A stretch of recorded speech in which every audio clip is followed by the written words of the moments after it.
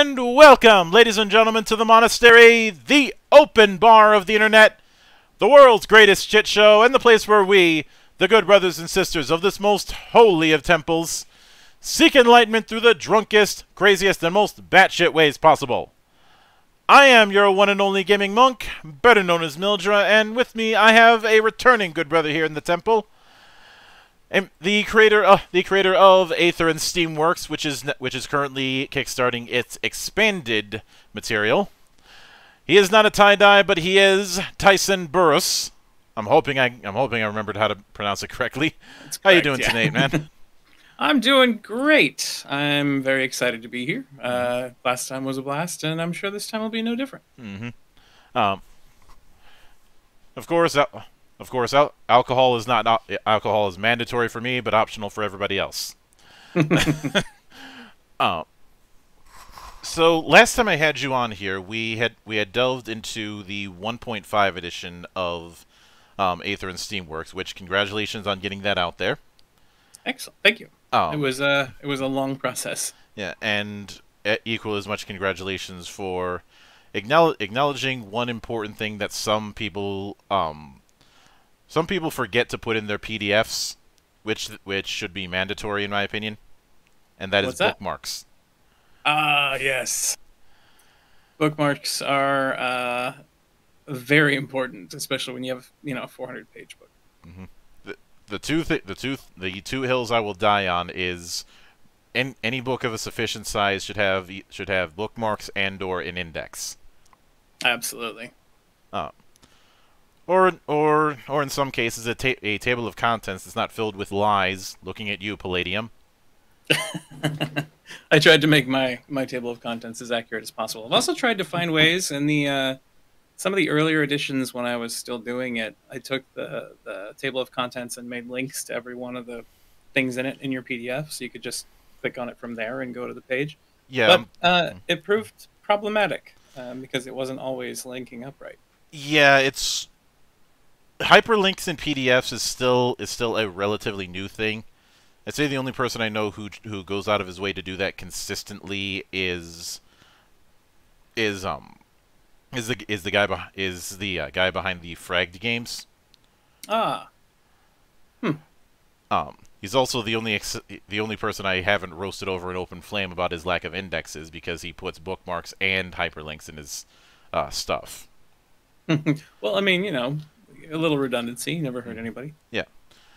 So, you mentioned the development of 1.5 being a lengthy process. What would you say were some of the lessons that you had learned in the process of getting that out there? Well, the biggest steps in it are balancing. In order to balance your game appropriately, if you're trying to make something that's a little crunchier than just like a rules light system, requires a lot of playtesting, and especially at various levels of different classes and ancestry combinations, in various circumstances, and using some of the augments and abilities you might have in your game, that kind of thing. When you playtest and you find those things out, then you have to go back and adjust and make sure that it fits right. My 1.5 edition wasn't even the final form. I now have my final edition up on the website with updated art and rebalanced, various little things that were problematic. Added a few different ways for the system just to work easier for GMs. Like in the 1.5 edition, my stat blocks for NPCs, for monsters and stuff in the back of the book could be a little daunting. But now I actually have stat blocks specifically for certain enemies, and I have tags so that a GM can go, okay, well, I have a big monster, and I want it to have a exoskeleton. I want it to be really large, so it's a giant size, and I want it to have, it's very fast at digging. So you go and you grab those tags and you put it on it, and it says this tag gives it this much armor and this much health and this much movement and that kind of stuff. So you can just grab tags that describe your creatures and make them on the fly now. In an easier form than before. So again, it just comes down to polish. The long process is polish. I could have just thrown it out and said, here's my game, deal with it, deal with the nonsense and with the mess. But I wanted something that was going to stand the test of time. So I put in like another year into making sure it was as perfect as I could get it.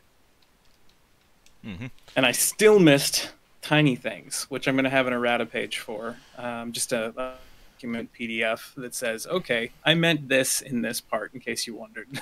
Like falling damage. Right now I have it set to percentages over distance as you fall down, but it was supposed to be 1d6 plus 10% health for every distance you fell. Distance is just a range of measurement over a certain limit. So when you fall 20 feet or further, you start taking damage, and it will kill you eventually. There's no way to really stop that because it's also part percentage based, unless you have special abilities or your GM allows you to do some sort of crazy nonsense. That didn't get updated in the final version of the book because I just happened to miss it, and then like the day after I got the print made, it's like, oh, I see that problem. Ah, crud! I can't do it again now. So, yeah. The process of getting it out into PDF, not so hard. I mean, I can update that without a problem. But the updates in the errata are going to be for hard copies, for anything that somebody in the future might find or ask questions about or that kind of thing that I can't just change on the fly. Because anytime you're going to go make a hard copy, especially through a publisher like DriveThruRPG, which is who I go through at the moment, although I'm searching around, so if any of you out there are publishers and are looking for a game that would like a new home, just let me know. DriveThruRPG has a 3-month waiting time on book orders right now. So when I ordered a proof to make sure that it was appropriate, that the lines and the margins were all fine, that the images showed up, because there were times when I got proofs from them where all of my images in the book were black, just ink, nothing else. You have to wait like 3 to 4 months just to determine if it's okay, and then get it. If it's not, reorder it, wait another 3 to 4 months, and it's like that's hurting my business. That's something that I need to be able to get out into the hands of people. So that was part of the 1.5 process before that was tough, was getting those books to my backers on Kickstarter in a reasonable time frame because of how long it took. I think it was 2 months or 3 months after the date that I had planned on sending them to people that they were getting them. Although I got the PDFs out like a month early. So it was there. Wasn't my fault. It was COVID. I swear, everybody. It was distribution chains and all that kind of stuff that we're still struggling with. But yeah, that was the long part, was just polish. Yeah. Now, with that in mind, up until this, there's been a few smaller expansions and adventures that have been put out over the however time intervals you want to go with. Every few weeks to months. This is a full-on pure expansion in the traditional sense. And when I was going through the skinny of it, one of the things that I ended up getting reminded of is, say, the advanced player's guide in Pathfinder, or things like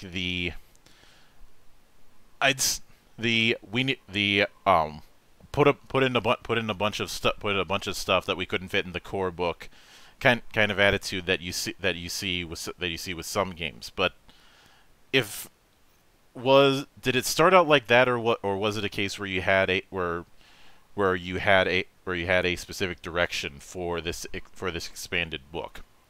Well, the expansion, I did have direction for where I wanted to go. Ultimately, I have a road plan for how I want the game to continue growing in general terms. This one right here did tie up a couple of minor loose ends. The World of Sedna is being launched in this book, and if you have the main book, you can tell that each one of my worlds, I give all of the main capital cities, some of the smaller and more important cities that are in there. I describe them. I describe story and plot hooks for them, so the GMs can go in and just be like, okay, I want to have a game that plays in this area because this kind of story is the one I want to tell.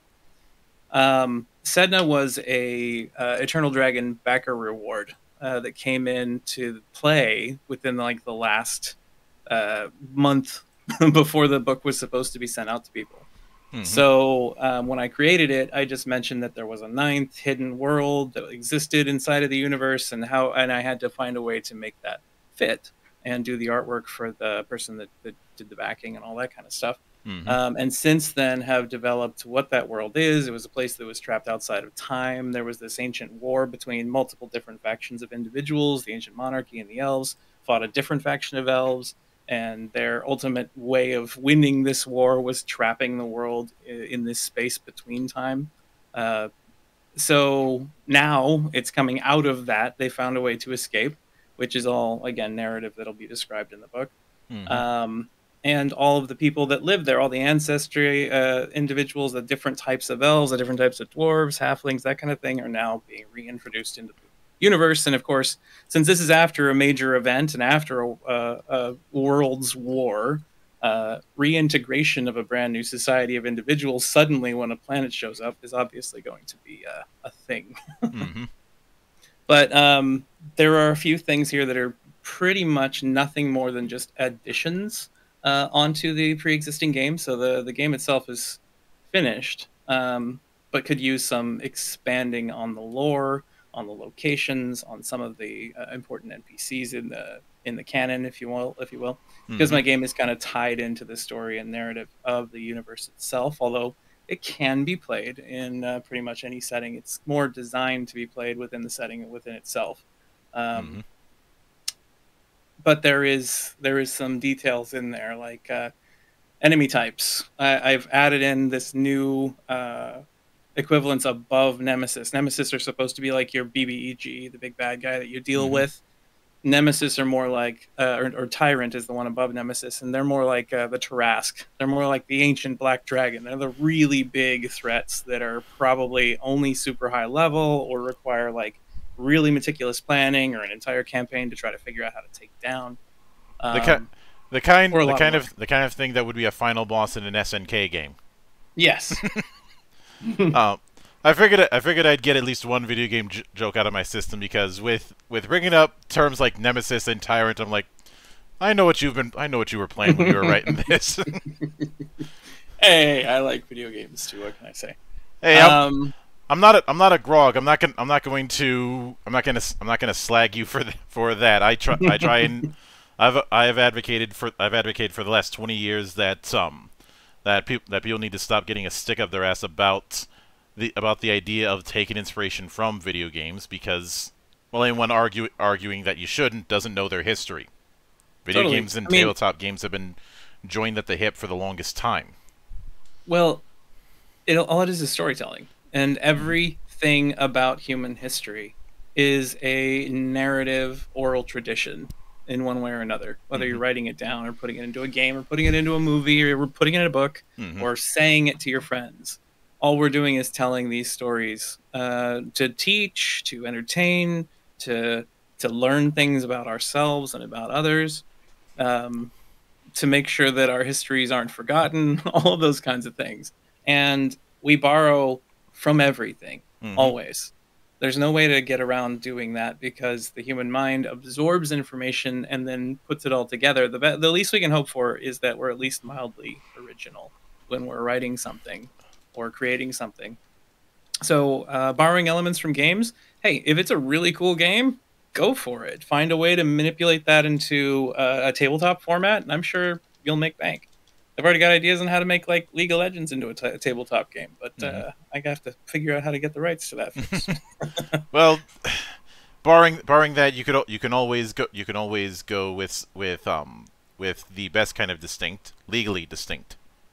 Yes, exactly. You just make it sort of like, and you keep it just far enough away that you don't get lawsuits. Yeah, especially since the closest thing to tabletop League of Legends was Lane, which used the Bolt engine, and and beyond that, I think there was the Clank board game, and that's as close as anybody's gotten. And if you really want the game to be like League of Legends, the main thing you have to tie down is, what does a skill shot look like in a TTRPG? Yeah, it's one of the To be honest, I did consider how I'd handle it. When I was running fourth edition, i.e. the edition I'm supposed to hate but don't because I'm not getting paid. Um, Mhm. and I decided that trying to utilize maps, trying to utilize a map of say Summoner's Rift was going to be way too much of an ask. Yeah. So I ended up creating a bunch of hex zones to kind of simulate the effect. I wasn't Could see that. 100% satisfied with how it turned out, and unfortunately, that's the best I can say because I lost my notes. I'd say the big problem is you're gonna have to find a way to handle the whole advancement thing.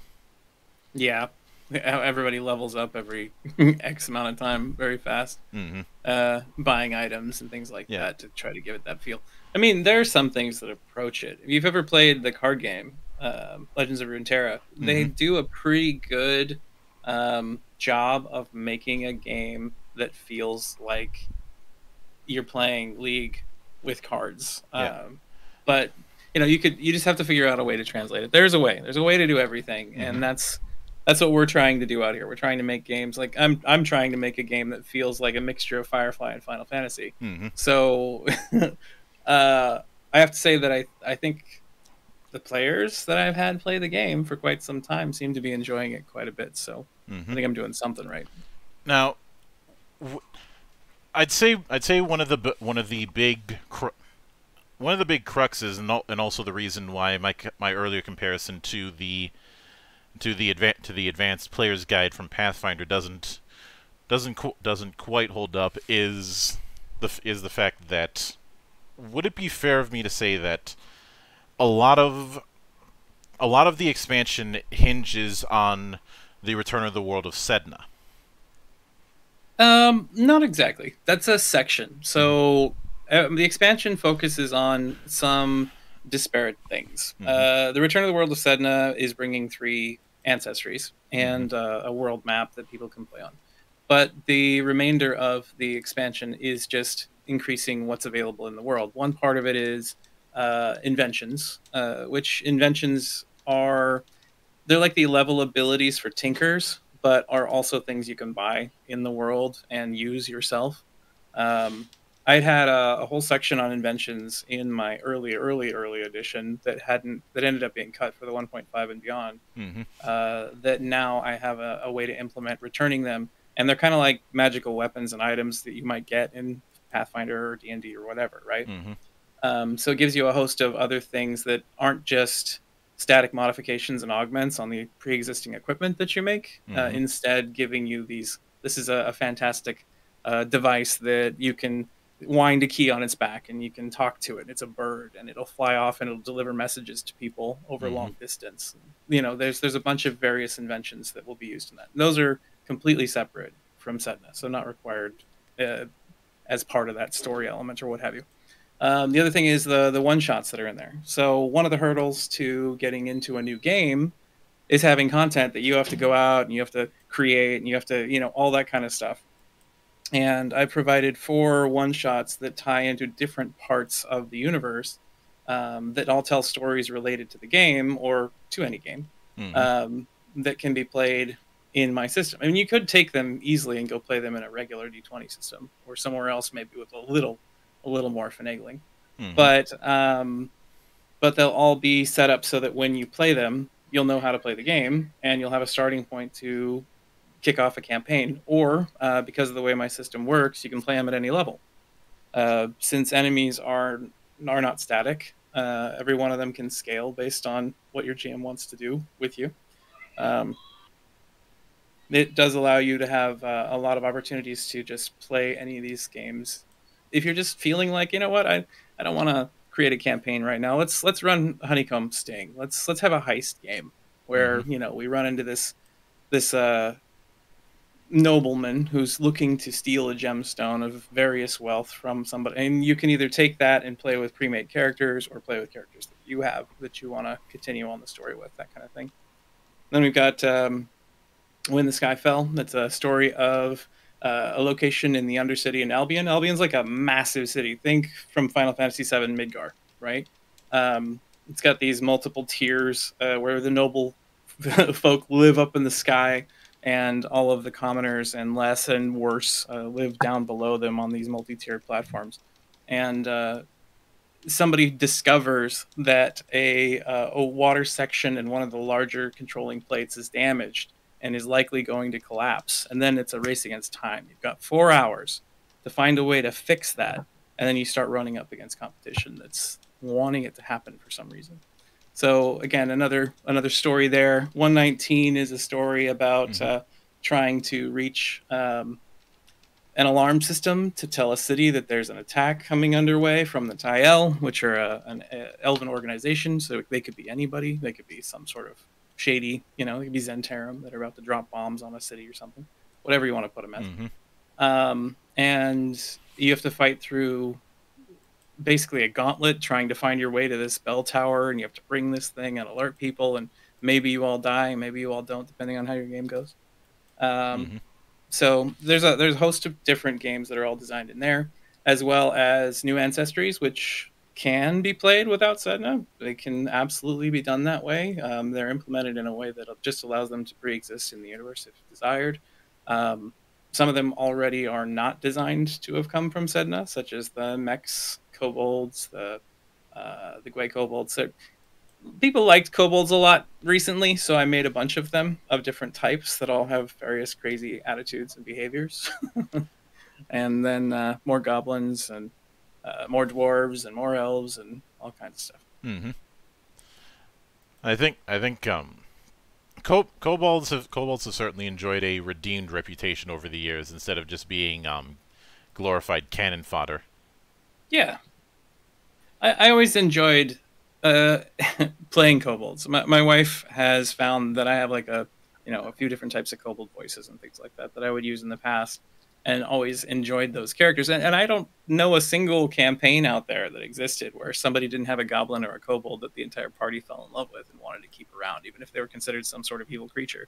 So part of my game was wiping away tropes. Every single ancestry that exists out there, whether you're an orc or a goblin or a human or a dwarf or whatever, is just a shade of gray. Your actions determine if you're a good or bad person. Of course, I'm still not going to like elves because they're elves.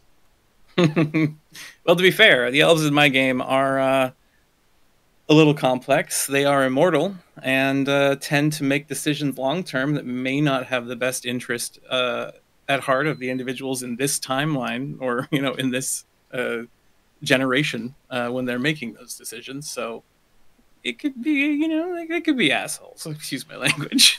No need to excuse your language around here. We have no filters.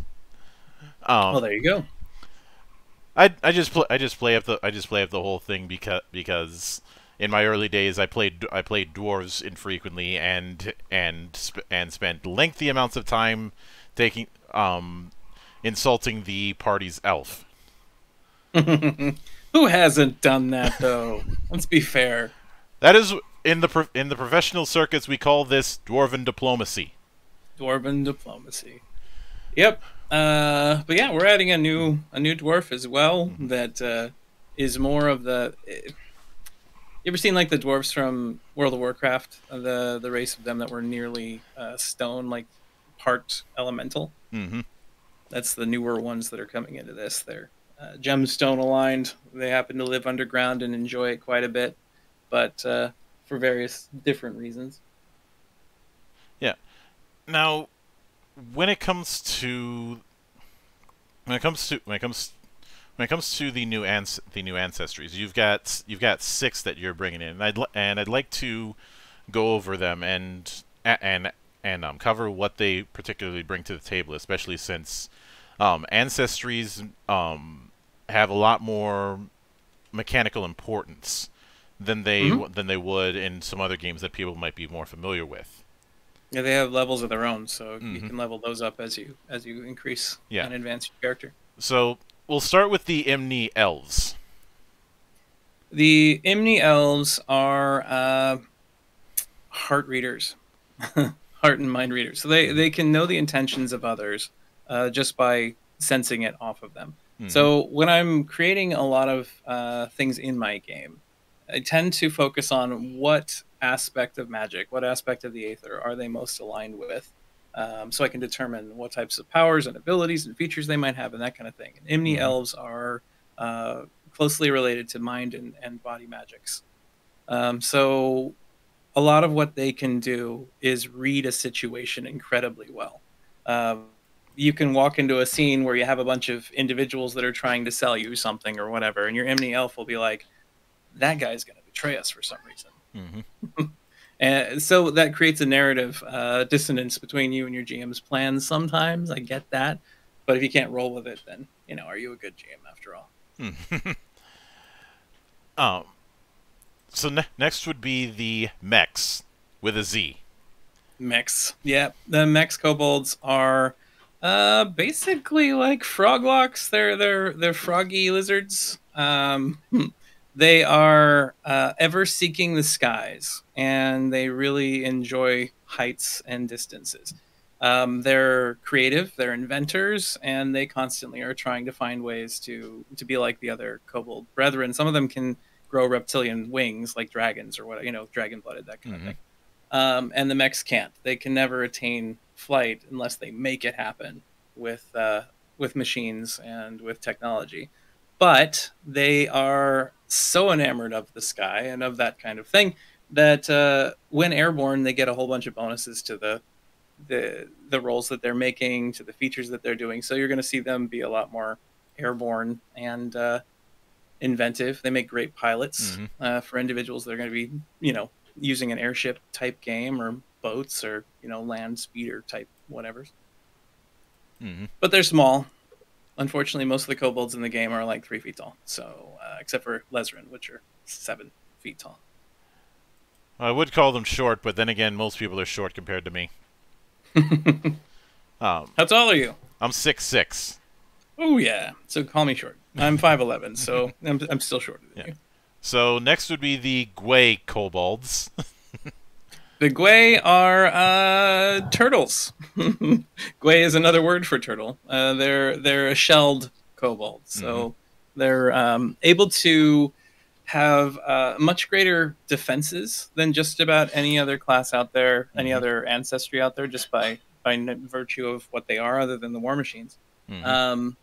But they have a really hard time with equipment, so they're pretty much naked. Although you could probably find some clothes that'll fit, something stretchy, whatever. But the fact that they have this shell as they've grown up means that they have a lot of skills that some of the others might not. For one, they're not afraid of anything. They're also seeking adventure and trying to travel anywhere they can. Their shells are adequate slides. They can use those to go down any kind of slippery surface really fast, as well as being able to pull themselves inside of it at any point in time and protect themselves from attacks. So reflexively, they can draw into the shell and just start taking damage. But they take too much, their shell cracks, and it no longer provides them defensive bonuses, and now they're in trouble. Yeah, so tank all you like, but don't over tank. Yes, if you overtank, you are then out of defenses, and since armor doesn't work for you, that's all you got. You've got your shell, and you'll have to have it healed or repaired later in order to get back into yourself. So they're one of the only ancestries that has continual damage reduction, and that can be improved as they level up. So they can get really tanky, but they are a bit slower than a lot of the other ancestries as well. They have short, stubby legs. They only have 4 move instead of your average 5 or 6. Which is 20 feet movement for every action you're using. Very, very slow by comparison to some of the others out there, unless they're swimming. When they're swimming, they're fast. Now, next would be the pincher goblins. Pincher goblins are acrobats, jugglers, manipulators, and thieves. So their biggest claim to fame is that they're a goblin that enjoys taking things from others and parkour, an extremely high rate of movement and travel. They want to be jumping, flinging themselves into danger. Anytime that they're in a situation where they're doing something dangerous because of their own actions and movement, they get bonuses. So they're more likely to succeed, but if they fail, they're in a really bad position. Mm-hmm. They don't suffer from the inability to lie that Bajis do. So, and they're able to control their emotions a little bit better. Next would be the maligned halflings. Maligned halflings, they're also called the Zari. They are borrowed, sort of. I have to admit to that. The Zari halflings, the maligned halflings, are kind of like Kender from Dragonlance, if you've ever read that series or whatever. Oh, yeah. So they are a group of halflings that kind of got stranded on Sedna a long time ago and ended up having to build together as incredibly community-focused, which led to this idea that family and friends support each other no matter what. That also means that everything my family and friends owns, I own because I might need it too. So if you happen to have a Zari halfling or a maligned halfling, we call them maligned because they're, some people don't fit them into society well. You go into a shop, the shopkeeper, and you strike up a conversation. You get all buddy. You're like, "Hey, man, you're a great guy. I think you should be one of my friends." He's like, "Yeah," and then you just walk out with all of his stuff because that's what friends do. I'm gonna need this later. I need this grappling hook and that 60 feet of rope because I'm about to go climb a mountain. So one of the benefits that they have is that they have a pack where they collect various things in on occasion, and if you are in a circumstance where maybe you need something. You can reach into your pack and possibly have it. I have a quirk that already does that, but these individuals don't have the negative aspects of that quirk. They actually have some benefits for it. And if they get the quirk pack rat that does the same thing, it expands on how likely you are to succeed when you're reaching into your bag just to find an item. So, yeah, they're communal focused, possible thieves with lots and lots of stuff and sometimes random items that they can just have if they were possibly around them at any point in time. Now, the next one, the last one would be the Roto Dwarves, which you kind of already hinted that they lean a little bit more towards the stone. They're more stony than even normal dwarves. They are so much so that they could basically be made of stone or gem. They decorate themselves with beautiful gemstones and whatnot. They can literally carve out stone and clay like it was clay with their hands, so digging is not a problem for them. They happen to see perfectly in pitch blackness, so dark vision, that kind of thing, which I only have on I think 3 ancestries in my game. So as opposed to like D&D, almost everybody except for humans can see in the dark. Not so much with my game. It's more of a never kind of thing. So that does give them an advantage in the underground type situations. They feel kind of that tropey. This is a type of dwarf that going above ground makes them feel vertigo because they see the sky above them. They don't like traveling on airships. They don't. They have problems with large communal gatherings of strangers, but when around their people, they're stalwart, strong. But yeah, their claim to fame is stone carving, stone manipulation, some of the weapons and magic items they can craft out of it, that kind of thing. Oh yeah. Now, when it comes to each of them, I'm pretty sure that much like with the core ones, each of them has their own degrees of variance when it comes to how they level up. Not in terms of experience, but just in terms of it not being a linear path. Yeah. That brings me to the classes, which you're going to be introducing 5 of them. And yes, I did beta test 2 of them out in the general public space, and then the rest of these have all been done in personal space or on my live streams. So I'll start with the Akata. So what can you tell me about the Akata and what in particular is going to be bringing compared to other classes, especially in their case, other magic cast classes? Yes. So the Akata, as you stated, is more of a magic class. When it comes to this type of being, there is another class that I have in the game called Gifted. They're Mm-hmm. individuals who happen to have some sort of powerful patron that watches over them and feeds them power, inevitably trying to make themselves stronger so they can take over the body of the host. And there's this whole battle aspect for the Gifted. The Akata are kind of the opposite of that. They are individuals who know how to manipulate Eternals. Um, Typically, they're individuals who have been through some sort of mental or physical trauma that has led them to manifesting aspects of their own personality as allies. We had one Ikata that played that had chains up both of his wrists, and one of them was like emblazoned in flowers and Mm-hmm. had this caring and loving aspected being that he had tethered to that. And the other one was this chain covered in thorns and that showed like bleeding tattoo wounds on his arm. That was his aggressive side that would come out and lash out and injure people. So in the case of the Akata, you have these two sides to yourself, and you can manifest them however you would like to describe it. Sometimes physically, like there's a character named Nova in one of the games we're playing who has this little reptilian creature called Stella, and Cosmo, her other pet, which is this massive lion wolf beast thing. So the aggressive and the non-aggressive sides. Mm-hmm. And as you level up as an Akata, you kind of determine how much power you're going to have in one of these kind of 3 or 4 spheres. One of which is making your adherent, your soft and caring and casual side, the one that can heal others, that can do things like assist you or allies, can bring things places, can teleport you through little tiny wormholes, basically, into the Eternal Realm and out.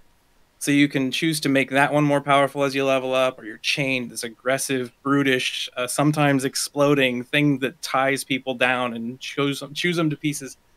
Make that one stronger, manifested into a physical form, and cause it to wreak havoc on a battlefield. Mm-hmm. You can increase the strength of your ability to control Eternals, which are kind of like in other games they're like elementals or gods or devils or whatever. They're a little bit of all of that. Mm-hmm. Allows you to tell them to do things and charm them and force them into actions and that kind of stuff. Allows you to control your environment a little bit more. And some of these types that might be enemies or might be big important events, you can have some sort of sway over. And then the final bit is manipulating your ability to interact with the general world using your magic. So part of that is being able to talk to animals and plants and convince them to behave in the way you want them to, and to do things like a druid might do, being able to entangle things with roots or draw treants from the ground or whatever. Mm-hmm. So it's a spread out class, like all of mine are. Pretty much in my game, if you have a specific idea for the way you want your character to go, I've tried to manipulate the system in a way that allows you to do that and still have fun and have cool abilities that are strong. So you can have, supporting types or combat or tanky types or whatever. In the case of this one, it really focuses and hinges on your ability to manipulate these aspects of yourself. Mm-hmm. Is it a case where focusing on one aspect would diminish the other, and you have to keep them balanced, or is that not the case? It wouldn't. It would diminish ultimately what you were capable of towards the end. So if you focused entirely on your chained, you'd have a whole bunch of damaging and powerful effects and things like that. But you would be missing out on a lot of your utility, a lot of your ability to heal and assist your allies, the ability to interact with the environment in ways that maybe. So it does lead to how do you want to build yourself, which means multiple playthroughs is fun. Mm-hmm. That's one of my biggest gripes with a lot of TTRPGs is that once you've played them in like 1 or 2 or 3 times, you've gone through 5, 10 levels, 15 levels if you decide to get that far or even go to end game. The next playthrough feels exactly the same if you play the same character or same class. And my game's not like that. If you want to play a million one-shots, you will always feel like you have something different you can do. If you want to play, long-form campaigns, and you do those back to back to back. If you really like a certain class and a certain ancestry, you can still play those and still have surprising things happen and still play differently. Mm-hmm. But yes, you could handicap one aspect of yourself by focusing way too heavily on another. Yeah. Next would be the Bulwark, which just from the name alone, I get the vibe of it being a very tanky boy, but I'm curious how it differentiates from some of the other tanky boys. So the Bulwark has gotten the nickname the Dad class. Well, the artwork doesn't exactly help that. No. It's not, obviously it's not gender specific or anything like that. But it does have a bunch of dad jokes in the ability list. So in other words, you can't get mad at it being called the Dad class because you kind of set it up. Yeah. I mean, I leaned into it a little bit, just a little bit, when it was starting to get that way. But the idea behind the Bulwark is they are these overprotective individuals. And I mean overprotective literally. They have one aspect of them that as you level up with them, they gain these selfless paranoias is what they're called. Meaning that you roll on a table and it says, okay, your character has problems when your party members run around with scissors. When they have sharp objects in their hand and they're not being safe, you have to kind of role play that off and be like, hey, watch it, careful now, that kind of thing. Is this the Dad class or the Den Mother class? Same difference. But the actual class itself is based around being able to take on those types of physical and mental harms that other people might have. So forcing enemies to focus on you. So it is literally a class that has some taunt mechanics, which you don't get in a lot of other TCRPGs. It allows you to do the typical like warlord or battlelord style controlling of a battlefield. You can move and impart yourself in places. You can give your allies cover. You can take damage for them. As you become injured as the Bulwark, you gain strength. So there are various other classes out there. The way the game works is if you start taking wounds, you gain -1 to all your rolls for every wound you have up until you reach 6, in which case you're dying and you have to get some immediate help. The Bulwark, instead of taking -1 to rolls, he gains +1 to rolls for every two wounds taken. So as you're in combat, it kind of incentivizes you to stay up in front of everything. And that's kind of the way the whole class is designed. It incentivizes you to take the harm that others would take, not just physically, also socially. So you can take on, the blame game, as it were. So if you're in a social situation and somebody says something horrendous to another NPC and gets caught, and there's going to be this whole scene, there are abilities that allow you to intercede and then take the punishment that would have happened to your ally. So that's the basis for most of the class, and it's really designed around controlling the field of physical or social combat that is occurring.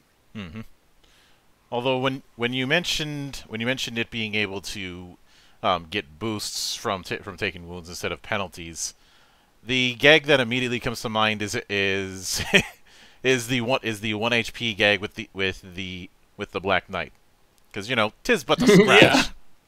Yeah, this is just a flesh wound. Scratch your arms off. There's a Black Knight joke in there too. So you hit that on the head. Yeah. Eventually, this is again long-term thinking, but I'm going to be creating alternatives to each one of my classes at some point in the future, where under certain circumstances, one of these classes turns into one of these other classes, because I don't currently have any sort of multi-class style mechanics in place for my game. If you want to play a class that's multi-class, you play a Jack, because they can get a little bit of everything. But there's a reason for that, because it's hard to balance, one, and because two, narratively, you already get a lot of abilities in each one of your classes. But if something happens in your class, you will be able to switch at that point to an alternate. And an alternate for the Bulwark is the Berserker. So instead of being protective, now you're highly aggressive. So, there's some of those kinds of things. Like Gifted will become Voidheart, so their Eternal is destroyed, and then they will suddenly gain powers from beyond death instead of from this entity, because that entity was tethered to them and then was destroyed. So That's down the pipeline though. The only So thing I ask when you do that is make sure you don't run into the same paladin, don't run into the same issue that paladins have.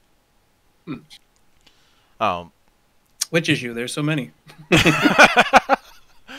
Yeah, paladins are a bit of a problem class, but the issue that I'm referring to is the whole you have to act within this specific definition of your alignments according to the GM, otherwise you become a blackguard.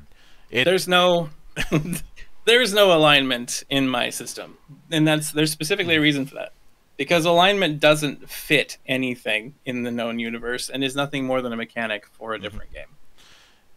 So, I've always held the idea that when alignment was essentially what sort of pantheons like or hate you, it's perfectly fine. But when it became a morality question, is when you start to have problems.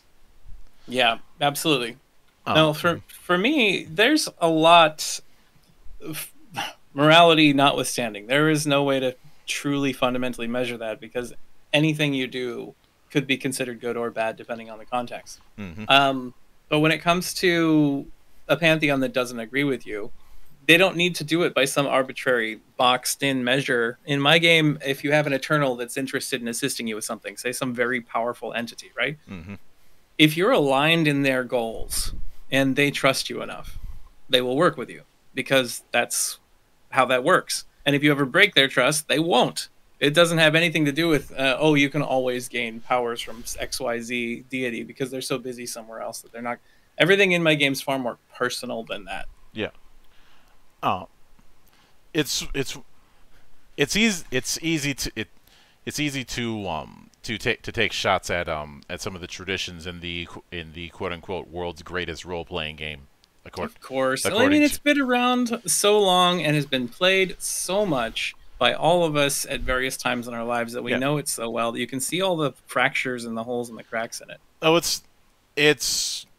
say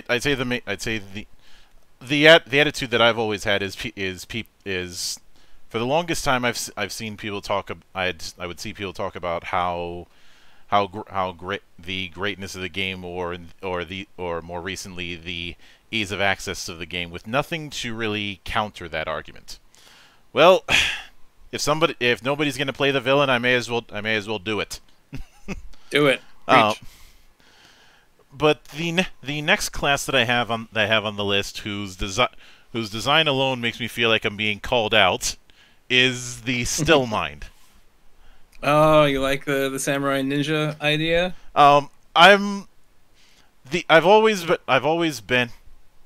I will admit I have a love-hate attitude with the perception of say the Jedi, in the sense that for an archetype that's supposed to be based on samurai, they have more in common with wuxia than with samurai. Yeah. And the idea of the traveling swordsman or the like who answers to his own particular calling, and it doesn't have to be samurai or ninja. It can just as easily be a wandering religious figure, a la Solomon Kane, or even somebody like the Man with No Name from the Dollars trilogy. You know, somebody who goes from place to place, avenging wrongs, and answering to no one but their own code of ethics. Right. Absolutely. So when it comes to the Still Mind, at least with the art that you have here, I kind of see that vibe. That's truly what the vibe is. So the Still Mind method was invented on Sedna originally. Because the world is in flux in the time that it existed before the expansion, because it's far too complicated to play this in a game for most people, where time is not linear. So one moment you're having breakfast at the table, the next moment you're fighting somebody at the end of the world, and the next moment you're saying hello to your wife as a child, and the next moment that's the way that Sedna worked before the expansion happened. Meaning that individuals who live there had to develop techniques to keep from going insane. And the still mind method is what came out of that. Some individuals had escaped Sedna through various situations in the past. They spread around this method and this behavior, and it created this entire group of individuals who have learned this and studied it continuously, meticulously, and trained it and spread it around throughout the Aether sphere. So it is separate from Sedna at this point, but it is something that originated there. So the idea behind the still mind is you have a class of individuals who have a code of ethics that are developed as you level up. So I won't stab somebody in the back. I'll always offer food to people in need. I'll provide shelter when I have it to those that also want that. You know, I won't trample plants. There's a bunch of different codes that you get depending on what abilities you choose as you level up that are directly related to what those abilities do. So by the time that you've reached the end game, your character is very well defined in who they are, what they will not do. And if you break any of those tenets, you have severe penalties that are associated with that temporarily. Your character goes into a crisis moment with themselves because they've broken their own tenets, and it becomes problematic. And each one of them has sworn off using firearms, instead choosing to only use honorable types of weapons and whatnot, such as blades and bows. And they really do kind of focus on a few different varieties that are kind of related to the way that samurai kind of did things. It was inspired by the samurai, but not necessarily pulled from there. Part of that is social acumen and the ability to stop a negative encounter or engagement. So they get very good at talking to people and what is that called? Why can't I think of it right now? Because I'm tired. That's why. When in politics, people all address each other around a table and then they talk about stuff, parlaying. Anyway. We can go with that. We'll go with that. They're good at parlaying with people in a way to create mutual decision making that de-escalates situations. They can be very capable at being aware of their surroundings, what's going on, in tune with the environment, being able to see threats and react to them faster than others. They can become exceptional swordsmen or weapons masters. They can become incredible rangers or like ranged fighters. So they basically develop, like I said, these tenets, and then you pick and choose how strong you want them to become in various aspects of what those are, until at the end you're the wandering samurai, you're the wandering swordsman, you're the wandering individual who goes around and does these things because they believe in a certain way and they try to help others. So one of the other aspects of it is the still mind is incredibly capable of avoiding mental influence and getting out of things like mind control, hallucinations, illusions, berserk status effects, things like that. They're able to control themselves far better than others, but they also excel at taking their time. So one thing that is very important to them, and this is a trait that I haven't seen in a lot of other TTRPGs out there, is when they decide to wait on their turn, when they decide to wait until they see what the enemies have done, what their allies have done, and then choose to react, they get the biggest amount of bonuses. So they take very measured, meticulous approaches to things. So it's a class that really gives you a whole bunch of benefits from taking your time. Oh, could you wait one moment? I need to pause. So next on the list, I have the Scoundrel, which a lot of people see that name and they're typically thinking of the roguish archetype, or as I've nicknamed, the Han Solo class.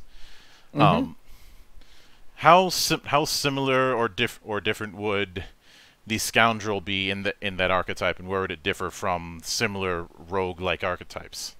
Especially good. It is inspired by the Han Solo style archetype, we'll say. They're individuals who really dwell in being able to get in and get out of circumstances. So one of the draws to them is that in my game we have what are called reflexive actions. Those are actions you can choose to take on any turn. Yours, your enemies, your allies, and that gives you an element of strategy, especially with your, working in tandem with your allies that can get you through a lot of problems. The scoundrel in this game, every one of their abilities is reflexive. So they're the only class that is like that. And it really gives you a toolkit that allows you to say, well, I'm going to do this on this turn, I'm going to do this on this turn. You save your points, you save your overload to do that kind of thing. Most of their abilities are based around being able to talk people into things, or being able to make yourself not known or not noticed, or taking advantage of when an opponent is distracted or has some other types of disadvantages that you can work out. So similar to the way a rogue does, where you can get a bonus X amount of damage, when you get a sneak attack on somebody. The scoundrel gains the ability to do extra damage, to get better rolls, to enhance what they're doing when their opponent is under the effects of being distracted or surrounded by multiple allies that are working against that individual, or for a host of other reasons. Some abilities that can just give you that feature on them whenever you want, basically, if you can set it up right. So they're again just a slippery eel type class. They can get attacked, and if they haven't been attacked recently, they can just nope out of the way and kind of slink aside and try to hide and try to come back out and fight again, and try to convince others not to fight them to begin with. They gain reputation based on completing individual subquests as they play. So at certain levels, it'll be like, well, as soon as you've sold an item that you didn't previously own for 100 silver, you will gain 1 point of reputation. And at another one, it's as soon as you've completed 3 jobs that do this, this, or this, then you gain a reputation. And the higher your reputation, the more features that you get for some of your abilities as you play in the game. So it incentivizes you to really look at those and say, how, in this circumstance, we're inside of a kingdom that likes us, but I have to do some shady stuff in order to get my bonus. How do I accomplish that in a way where we don't all get caught? So it really teaches your players to think a little bit outside the box and to find ways to manipulate the legal sphere whenever they want to. Well, when it comes, well, I suppose an easy way to work with that is the Corsair method. Yeah. The whole thing of, so as long as you are looting and pillaging those guys' ships, we're gonna look the other way. Yep. It's got to set it up right. You just got to know what you're looking for. Like, if you steal our shit, then you're gonna deal with the law. But if you pillage their shit, no, we don't care. Yeah, Buccaneers versus pirates. I mean, they're the same thing. Yeah. Now, last but certainly not least, since you brought up, I find it funny that you brought up Final Fantasy earlier as one of your inspirations, given that particular series has had its fair share of gag builds over the years, and I definitely get that energy with the Brewster class. It feels like what would happen if somebody with a very twisted sense of humor decided to make an alchemist class.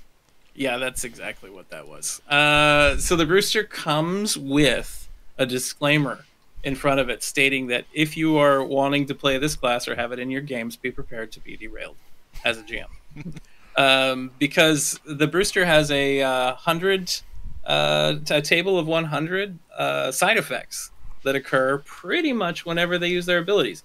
So they create potions on the fly. They're called brews. And they can have a variety of effects, from healing people to injuring enemies to creating sticky glue-like traps to growing a third arm out of your chest with a bunch of barbs on it that'll strike at your enemies, to swallowing something that then flings you across the room. There's a variety of different, very strange and exotic brews involved in this game that you can also increase in strength. So that one of the beginning abilities is that you can choose to find unique ingredients. You have to describe to your GM what they are out of the area that you're in, only a couple of times an episode.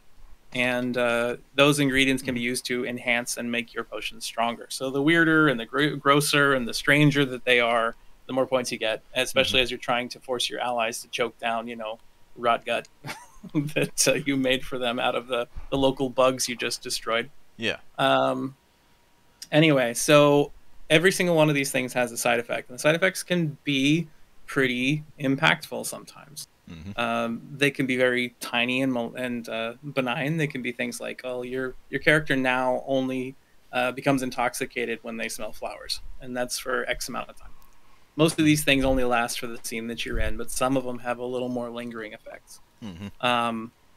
But I could give you an example of one if you'd like. Yeah, go ahead, because I think it would be key to demonstrating how derail-y how derail-y they can be. All right. Can get. So give me a number between 1 and 100. I'll tell you what's on it. 57. 57, he says. 57. A strange sensation overcomes the user as their skin melts into a puddle of wax. Due to exposed sensitive areas and nerve endings, all damage is doubled against them and they gain +2 distractions. The user gains +3 regen applications when this effect expires. So they take more damage and they have a harder time rolling. Now, if you gave this to an enemy, you'd be like, yeah, that's great. They heal at the end of it when it expires, but if it doesn't expire before you're done with them, then that could be a problem if you gave your ally something to buff up their strength. Oh. When it comes to the alchemist, I bring that up because there's always been 3 angles that say Pathfinder style alchemists could do. And I'm not trying to compare one or the other. I'm just bringing it up because of potential for chaos. Potions and the like is one angle. The other angle is explosions, and the third angle is mutagens. I think when it comes to the first and third, you have that covered. But would a Brewster be able to make a form of rot gut that might give somebody heartburn? Absolutely.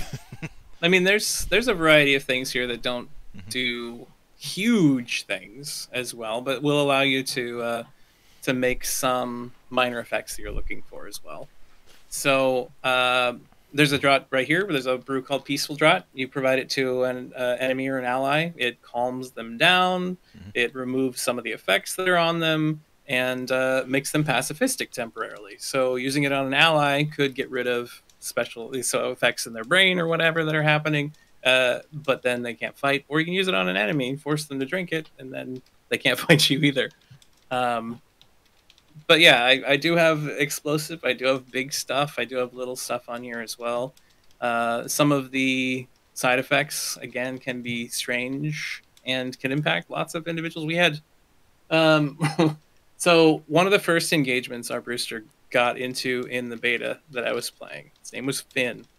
He decided to drink a brew that made him stronger, which it did, but it caused his eyebrows to grow out over his eyes, giving him temporary blindness. So he got but couldn't see what he was going to hit. He decided to drink another brew just to enhance his ability to hit after that point, and then he grew tentacles out of his chest, which proceeded to make him have problems because he also grew, as a side effect, tusks out of his mouth. So he ended up with these massive tusks, tentacles waving everywhere, huge overgrown eyebrows he couldn't see through, and then his right hand fell off and became a dagger that his allies proceeded to use. So they just made him hug their enemies, and he ripped them apart at that point because he was so strong. But he couldn't see or do anything other than that. So they had to direct this character around and push him into bad guys to take him out. Why am I being reminded of the medic from 2 Fort? Yeah. It's the whole thing of, no, don't be such a baby. Ribs grow back. No, they don't. I mean, if you're wanting to play more of a traditional alchemist or someone who has powers of transmutation, permutation, that kind of thing, I've already got that as a class in the main game. And the potions they have are reliable and consistent, and they have years of training and education to make sure all these things work right. But if you want crazy, this class will give you crazy. Oh. Give me another number between 1 and 100. I'll read that one off to you. All right. Let's go a little bit higher up. 99 problems. 99. That's a simple one. The user forgets how to talk in anything more than slang and swear words. So that was fun. We had that happen on stream when we were playing this game, and one of our players who never swears suddenly had to make everything into slang and swear words. So in other words, just normal Scottish language. Yeah, there you go. I mean, that's not fair. You got to change it up somehow. If that's the case. Yeah, I know. I just have to. I have to be me. Of course. Oh. I could have gone with either that, or I could have gone with Welsh English. Yep.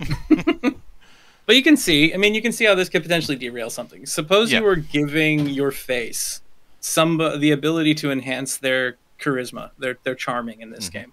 They were about to talk to somebody very important. You gave it to them, and now all they can talk in is slang and swear words. So suddenly that derails what your plan was to begin with. Yeah, I could see one of my players using this solely to talk in their native accent, and confuse everybody. Well, here I'll give you one more just to show how crazy it could be. All right. So this is if you roll an 85. It says, with a snap, a turkey neck and head grows out of the user's most useful kneecap. Turkey is surprised and proceeds to peck at the user's lower abdomen, causing bonus distractions. Turkey has 10 hit points. You can be distracted with worms and bugs for a round. As if it isn't bad enough that I've got turkeys walking around the parking lot at my work. You want one growing out of your kneecap, pecking at your stomach. Yeah. But when it comes to the quick play setup that you have, a lot of times when I've seen quick plays or one shots in plenty of games, they usually are at a set level or power tier. Yeah. But in your case, you're having it set up that they could be played at any level. Yeah, my system is versatile in that way. So if you say you're going to have all level 1 characters, your enemies are just tuned to level 1. If you're going to have it at level 100, then your enemies are tuned to, well, I mean, level 14's max at the moment. Maybe that'll change someday, but right now I don't have any plans for that. Then you can play it at that level, because the enemies, the threats, and the targets, roll targets, which are like your DC for various roles, are all based on how complicated it is for your character to achieve. So even if you're a legendary locksmith and you come up against something that's supposedly housing the most vibrant wealth in the entire Aether sphere and is behind the biggest and most crazy locked door, your roll would be the same, and your roll target would be different based on how complicated that might be for your character by your GM. Yeah. When it comes to the 3 quick plays that you do have, I'd like to go into them and kind of get a genre or tone feel for what you're going with. And I'll start with 119, which the way it seems to be described of going into this derelict ship seems to remind me a lot of the derelict ship type of science fiction horror that we'd see in the 80s and some of the 90s. Obviously, the big example of this kind of thing would be Alien.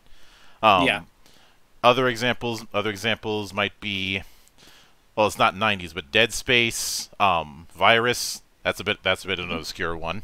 Totally.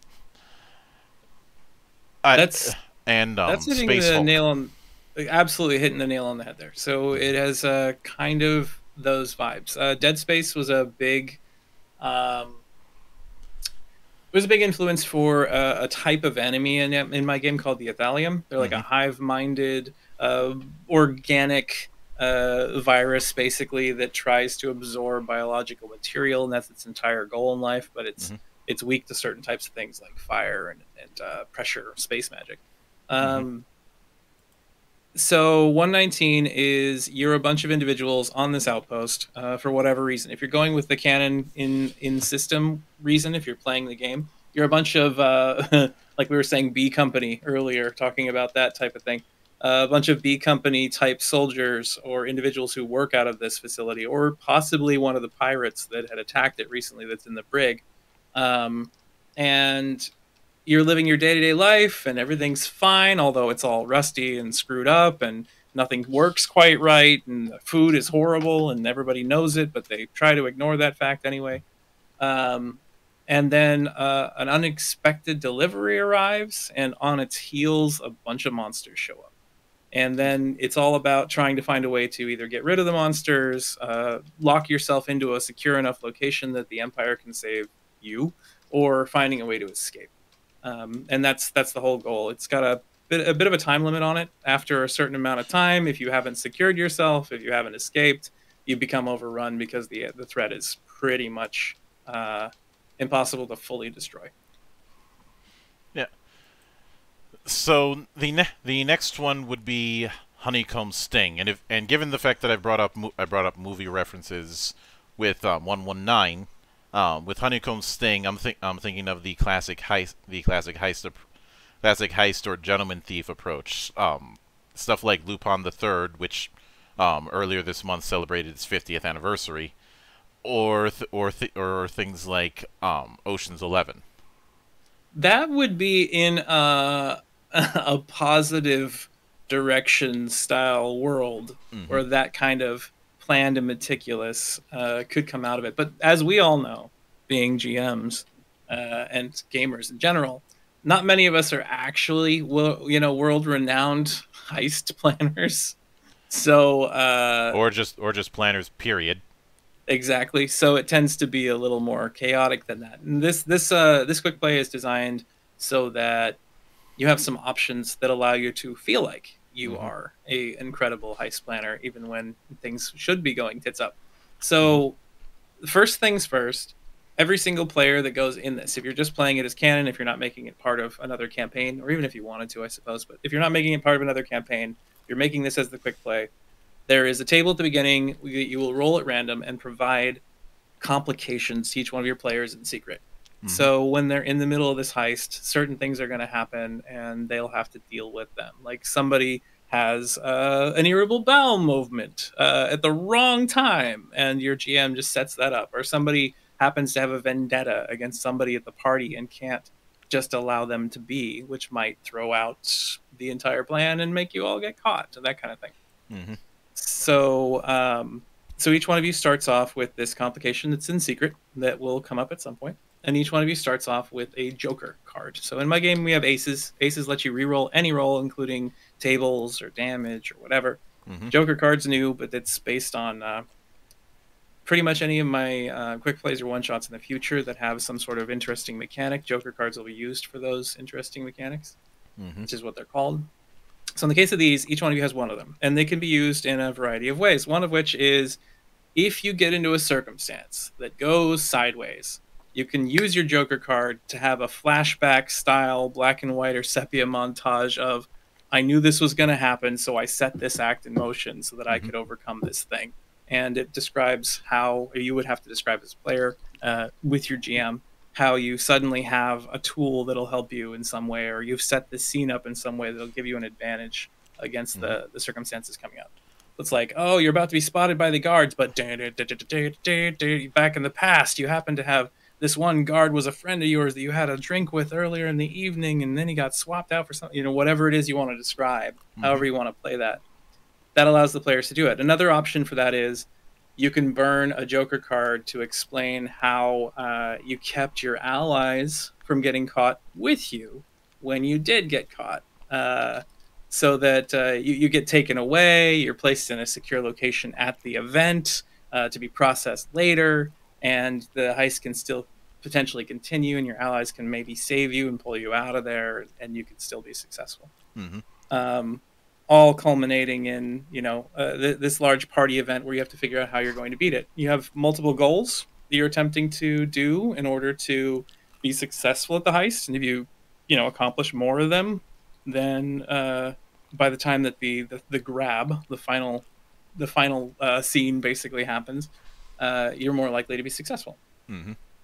So these goals are basically what drives how you're going to be playing the game as a group. It's like I'm gonna be spotting, I'm gonna be looking for things around the house. This other person's gonna be doing this, and this person's gonna be, getting rid of security, and that person's gonna be over there mucking with the nobility inside the building, so that nobody is more aware, and we can discuss things amongst each other and know where anything is at any given moment, set up distractions, that kind of stuff.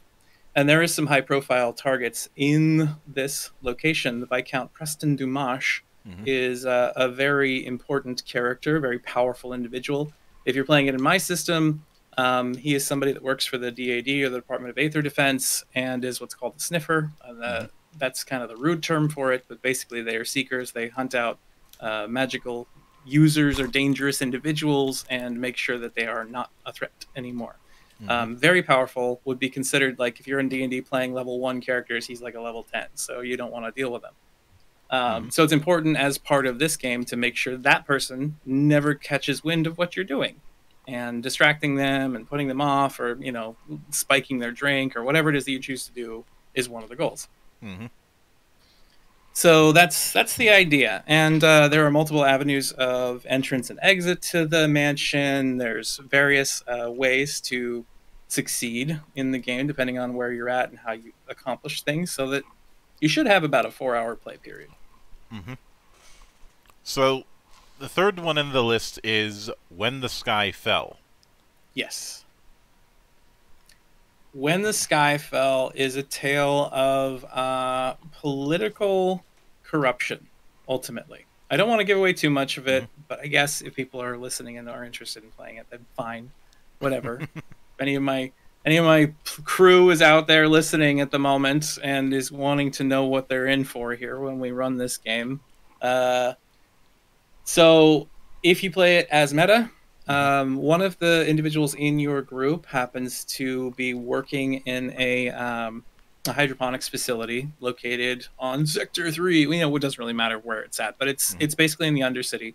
And as they are working there and, talking to people and whatnot, they find a flaw in the support structure that they happen to work out of. And upon looking at it further, it is damaged pretty severely, and your character is not a, exceptionally gifted individual at determining the reasons why something like this would be a problem. So they go to find help, and that's in the other crewmates. And upon arriving with the other crewmates and going back and checking this thing out, they realize that it was sabotaged. And this entire section of the city is going to have the above city dropped on it. And you start trying to figure out how to convince others to come to the aid, how to fix this thing, how to fix it yourself, whatever it is that you need to do. You're looking for a way to keep the sky from falling. And along the way, you start running into opposition through agents of various factions that basically they wanted it to happen because it was less expensive to drop this down and then to reestablish the city than it would be to keep it there in place and allow the things to degrade the way they have been. So it becomes a nobles game where they're trying to silence you and you're trying to find some way to save people's lives. Now, the last one that I have on the list is The Last Alarm. So The Last Alarm is like Saving Private Ryan. If you're looking for any kind of references for that. And if played as is, you're all agents that work in the Peacekeepers. They're just the militant policing force of the Empire. And they are just having time off. They live in the middle of nowhere. The position that they're in hasn't been attacked in a long time. The war's been over for a period of time. And, they're just kind of being lazy and hanging out and having some drinks at the local establishment when an explosion goes off, and then another one does, and then another one does. And all of your players then jump up from the table after having established this little relationship with this tiny city they live in to go outside and realize that there is something called a dark cloud ship.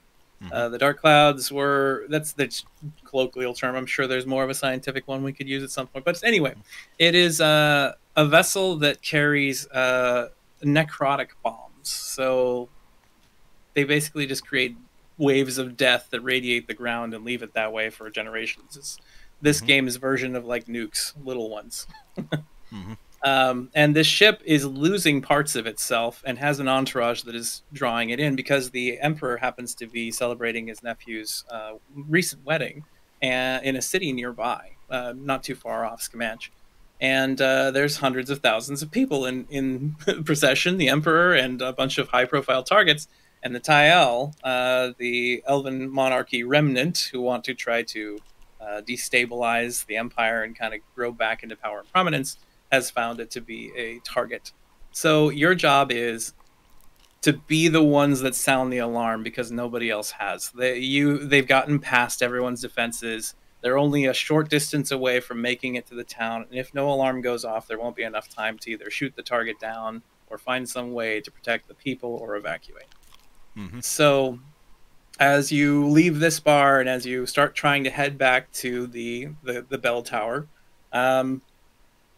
enemy elite forces all drop into the city trying to silence everybody there and start wiping them out. So you have to deal with these clouds of this radiative material floating around. You have to wear safe tech, because if your players get into it, it basically kills them, or it makes them die over a certain amount of scenes if they get just a minor whiff of it. If you're playing this long term with like a big campaign group or something like that, you can probably work around that in a different way. But if you're playing it as intended, it's supposed to be this very possibly emotional story about the bravery that these soldiers go through in just trying to save other people at all risk to themselves. Mm-hmm. I've played this one. This is the one I've actually played the most with other groups out there. The From Afar podcast, over on Dice Tyrants when it existed. What was the other one called? Shared Experience. Played it with them. Played it with a bunch of different streaming communities out there. And pretty much every time it turned into a very emotional period. And we've had like players who got really into their characters and then had to make these grand sacrifice type situations. And I mean, it was an impressive and impactful thing. Now, what are you shooting for as far as the total page count for this thing? This one, well, my last book I was shooting for 300 and came out with 406 or 402, excuse me, 402. This one should be around 250 pages, somewhere in between 200 and 300 pages. So it's going to have the whole ancestry section with some describing details about each one of them and what they can be used for, that kind of thing. The classes, all of their level up information, because each one of them has 10 levels, so you'll have 10 pages per class. Actually, it might be between like 150 to 200 actually. So I'm thinking 200 is the number. All right. Then I'm going to have multiple pages of new enemies. We actually met a couple of our Kickstarter goals, which has added a few extra pages of enemies and inventions. Mm-hmm. New equipment. I've got a whole section that is going to be written into it called the Workshop, which is more of a chop shop. A character named Red Iron happens to have an augmentation shop that will have a whole bunch of new augments that are in that as well. So if you have a character that wants to play more of a cyborgy type, they can do that. And then, like I said, the enemies, I'm going to have more factions, more information about NPCs, about types of enemies that would be in the game, things like the tyrants that be in there in their own like relatively large section. And the worlds, like I said already, I think, yeah. So that's basically it. I'm making sure that I have all the obviously the one shots, the quick plays in there too, and I'll have description hooks and things like that inside of the game to describe how you can go, where you can go, and what you might want to do after various events in the game. Mm-hmm.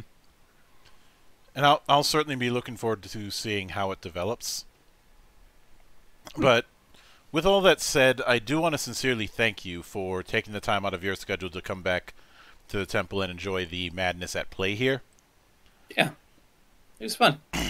And anytime you see fit to return to the temple, whether it's to discuss more of Aether and Steamworks or to do a glorified shitpost, the door is always open. As I often say around here, drinking is not mandatory, but it is encouraged. Well, thank you. And, of course, a sincere thanks goes out to everyone who took the time out of their schedule to come onto the show and enjoy the madness. And there will be plenty more where that came from, as there always is here, on the open bar of the internet. But until then, on behalf of the good brothers present and not present, my name is Mildra, I am your gaming monk. Stay fucking frosty, everybody!